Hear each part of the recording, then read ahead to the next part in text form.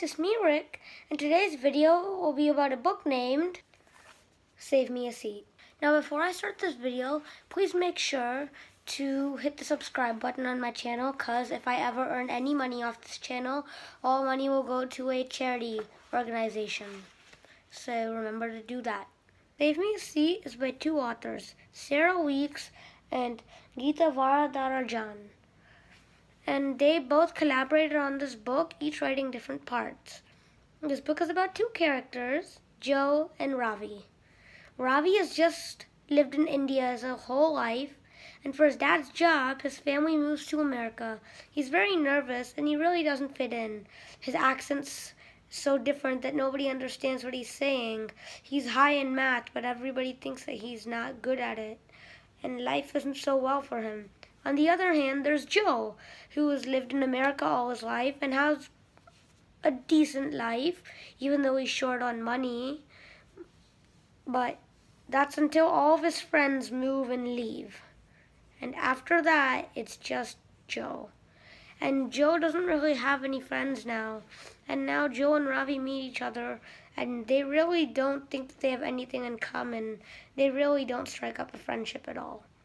But slowly through this book, they strike up a friendship because they have to unite against one common enemy, the class bully, Dylan Submarine, who on Joe does everything from picks on him to stealing his lunch to punching him. And to Ravi, physically abuses him in ways like tripping him, and he also makes fun of him, and then half of the things he blames on Joe. But in the end, their friendship will spark to help take down Submarine.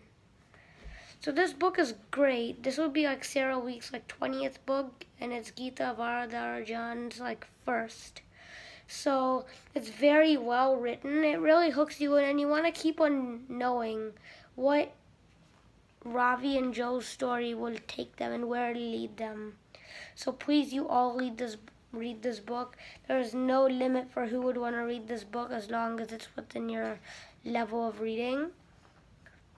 So please read Save Me a Seat. It is one of the best books I have ever read. It is amazing.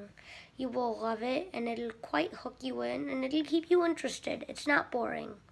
It might look a bit boring from the cover, but it's really good.